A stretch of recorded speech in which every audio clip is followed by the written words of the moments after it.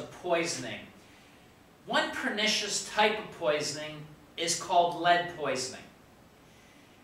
Oftentimes, it's not something that we recognize to be a problem. In fact, it's something that oftentimes goes unseen in houses and homes.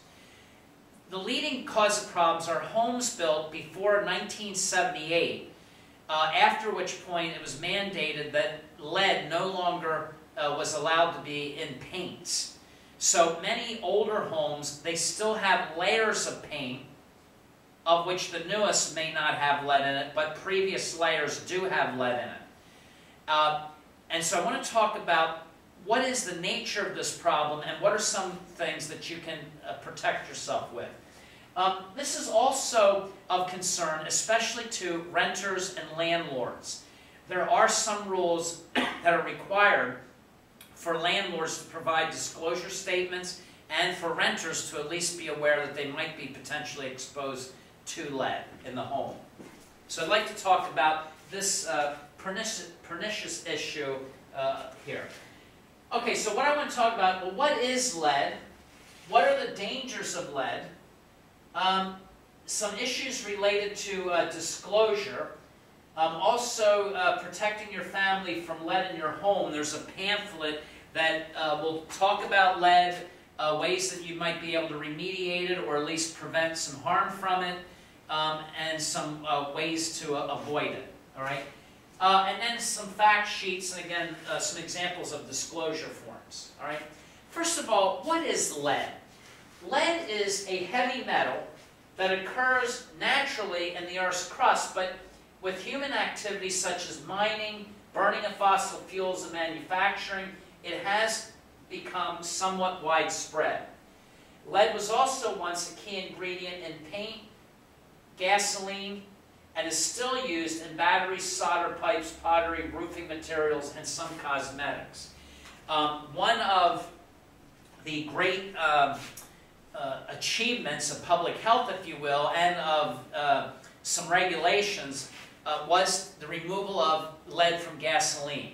I say it was a success story because the public health department was monitoring, the federal government was monitoring blood lead levels of people over the years, and when they finally banned lead in gasolines, what we've been noticing, especially among adults, is that the blood lead levels have been gradually going down.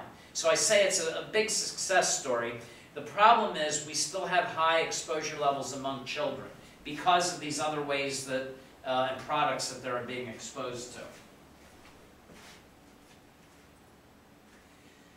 So where is lead found? I mentioned some products that it's found in. It has been in paint and pigments, water pipes. It's rarely found in source water, but it enters the tap water through corrosion of plumbing materials. Homes that were built before 1986 are more likely to have lead pipes, fixtures, and solder, or they may not have lead pipes, but they may have, where they're soldered together, there might be some lead. All right? The most common problem is with brass or chrome-plated brass faucets and fixtures, which can leach significant amounts of lead into the water, especially hot water. So the hotter the water is, it's more likely that lead will leach from the pipes or from these materials into the water. It can also be found in canned goods, soil, household dust, especially if the paint starts peeling. This is one of the highest exposures that kids get, especially around windowsills in certain places in the home. If the paint is peeling, that can start breaking down, or if it's even worse if they start putting paint chips in their mouth and that type of exposure. So one of the major problems is the dust that's created from peeling paint in older homes. Cosmetics, pottery, toys, some toys, especially in some countries that may still have some lead-based paints, may inadvertently make its way on the toys.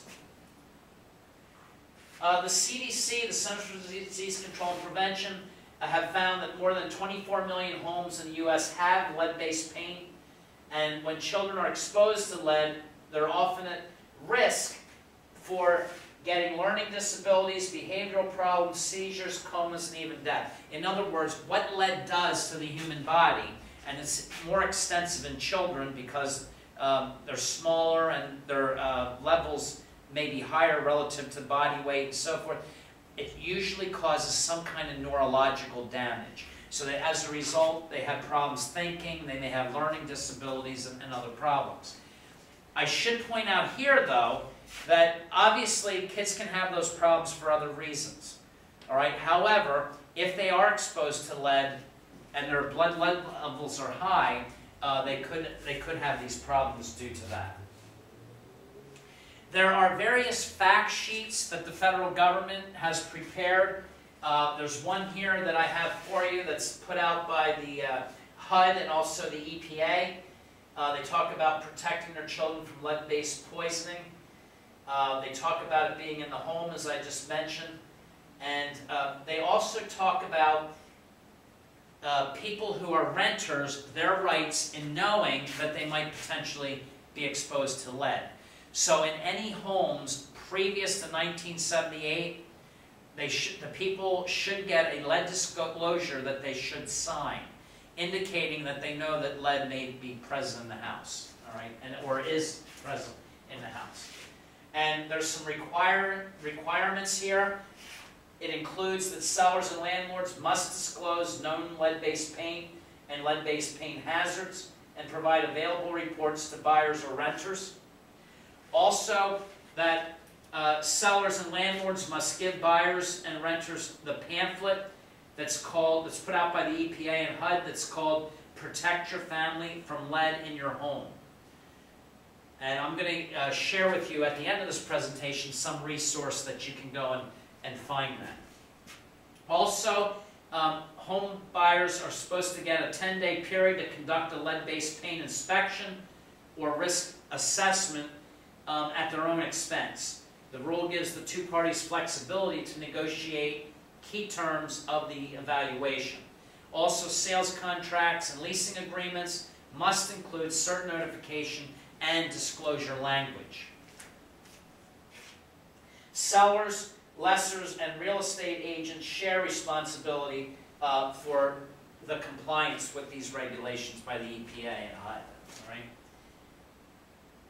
Now, what is not required as a result of the law, all right, for tenants and landlords and so forth? First of all, the rule does not require that any testing or removal of lead-based paint be done by the sellers or the landlords. So it's not required that you remove it. Also, this rule does not invalidate leasing and sales contracts that are already in existence.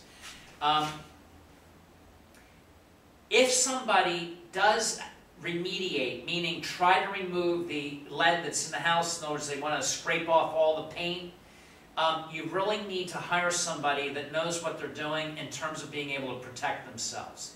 You don't want to remove all the paint and cause a lot of dust, lead dust to go into the air, which you then breathe in. So somebody really should be hired that knows how to do lead remediation. So that they can do it in a very safe way and that you don't end up with a lot of lead exposure in other rooms and so forth. All right?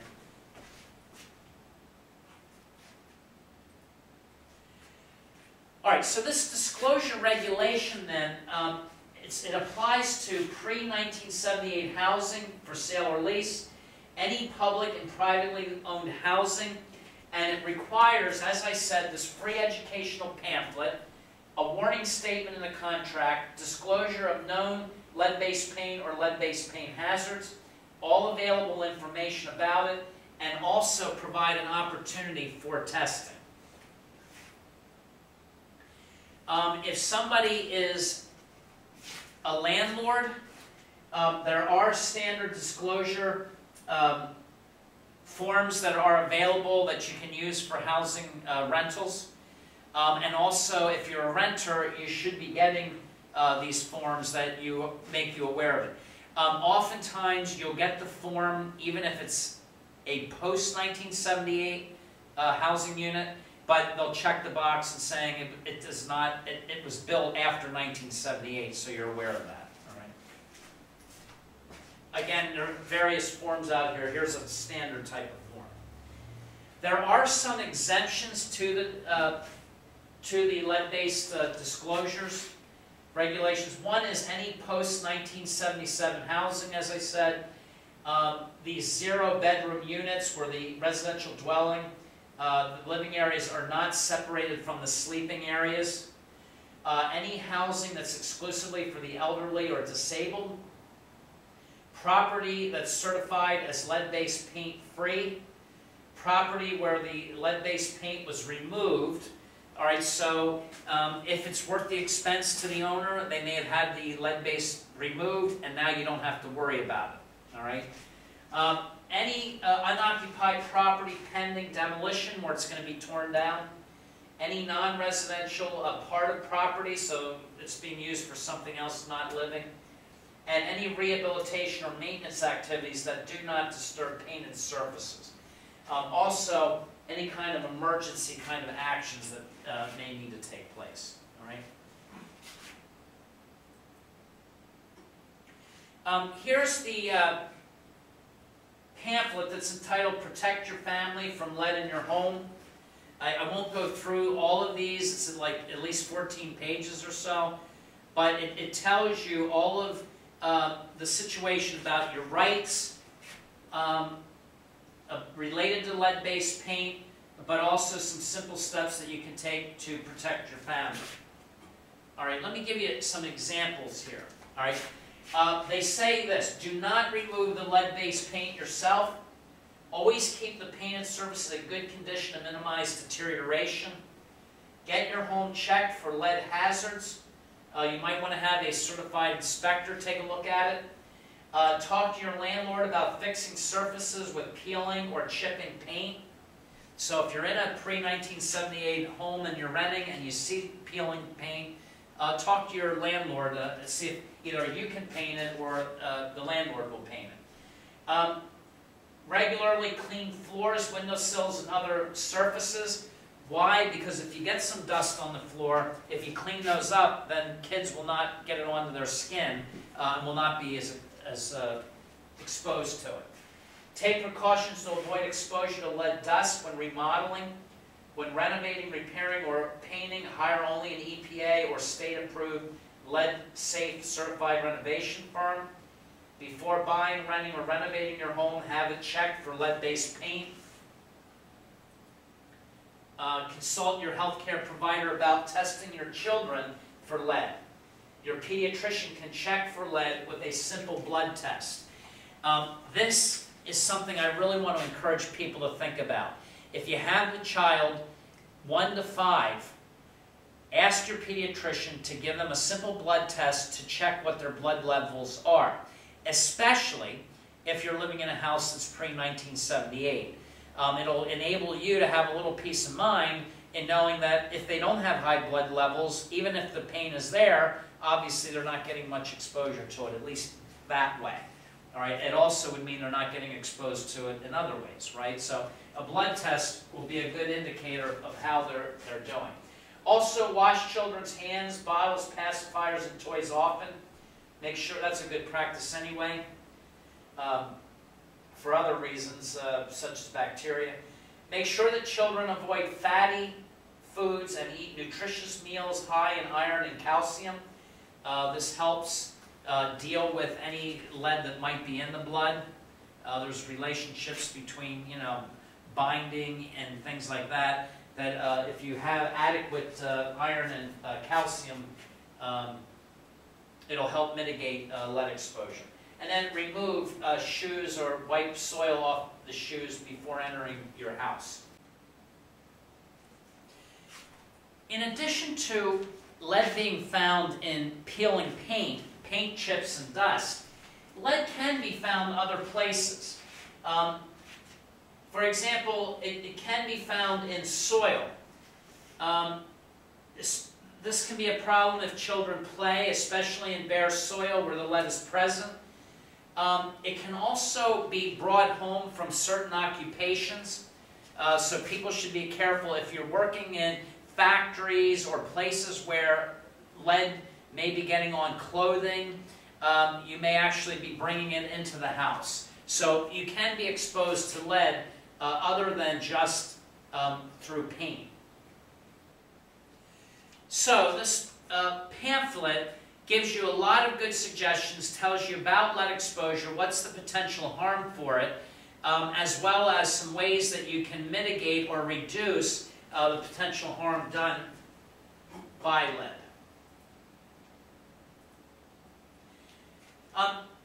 Another place that you can go, it's called PAHousingSearch.com.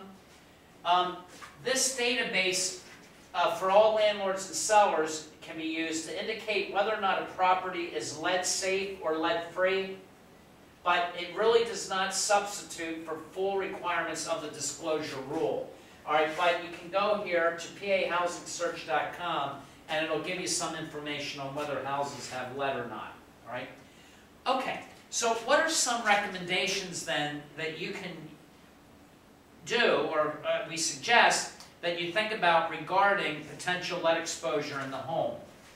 One is, if you suspect you may have lead paint in your home, get advice on safe removal from the housing or urban development, someplace that really knows how to deal with the lead issue, if you want to remove it. Secondly, do not remove the lead yourself. Keep your home as dust-free as possible. Have everyone wash their hands before eating. Again, it'll get any kind of dust off the hands. Throw out any old painted toys if you do not know whether the paint contains lead or not. And as I said, please consider getting children tested, especially those first 5 years of life, but even beyond if you think there might be potential lead exposure for the kids. If your water has tested high in lead, consider installing an effective filtering device or switch to bottled water for drinking and cooking. Again, don't assume that your water has lead in it. Get a test and you'll be able to know whether it does or not.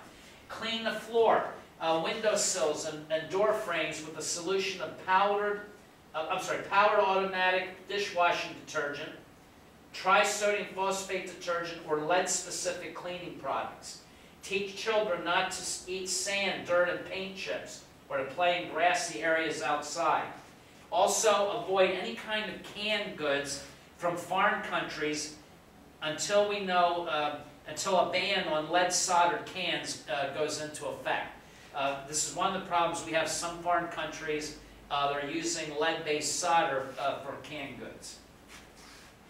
Do not store wine, spirits, or vinegar-based salad dressings in lead crystal decanters for long periods of time, because lead can get into the liquid if there's lead in the decanters. Again, these are containers that are made with lead. A balanced, it could be certain types of products that have that in. A balanced diet that includes adequate levels of vitamin C, iron, zinc, and calcium, and phosphorus can reduce or prevent lead absorption. So it reduces the amount of lead absorbed into the body. Cover old paint, meaning on the walls. If the paint is on tight without many chips forming or peeling, you can paint over it. You can also use paneling, drywall, and encapsulation, which is similar to a very thick coat of paint. Also, wear protective equipment and clothing on any jobs that you do where you might be exposed to lead. Jobs or hobbies of lead exposure may bring some home. Places like shooting ranges, stained glass, construction, auto and radiator repairs. Some artists, things that they use have lead in it. Battery and glass manufacturers, lead smelters, painters, plumbers, and others. When you come home, make sure you change your clothes, take a shower, wash your hair. I'm sorry, even if you can do it before you come home, before leaving your job, that would be helpful. Do not shake out work clothes or wash them with other clothes, and use only cold water for cooking or drinking. Hot water is likely to have higher levels of lead than cold in older homes built before 1986. And if you rent, contact your landlord, especially if you see peeling paint and things that may be able to be taken care of that will reduce your exposure to lead.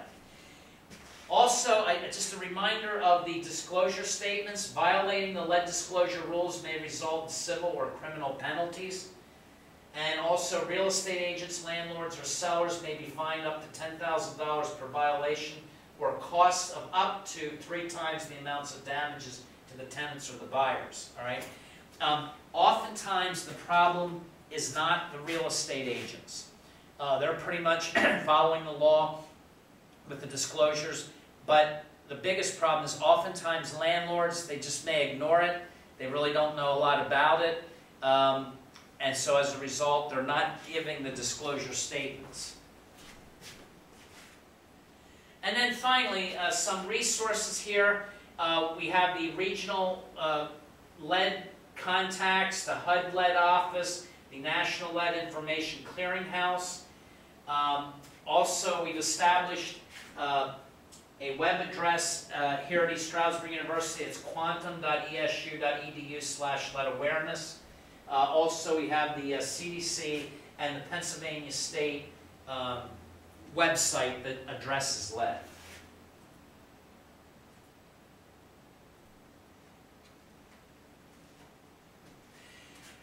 So, these are the leading 5 household injuries that are called household hazards that cause some fatalities, but also a lot of people to be injured.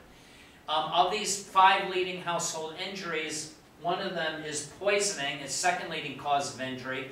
And as I just stated, one of the pernicious types of poisoning is something that you really oftentimes don't think about. You really don't see it. It's basically in paint, especially that's peeling, may be found in other products that have been acquired either through foreign countries or as a result of work, depending on what the work site is that the person engages in. So please consider these. These do not have to lead to fatalities, deaths, and injuries if we take the proper precaution and try to prevent these 5 leading causes of death and injury in homes.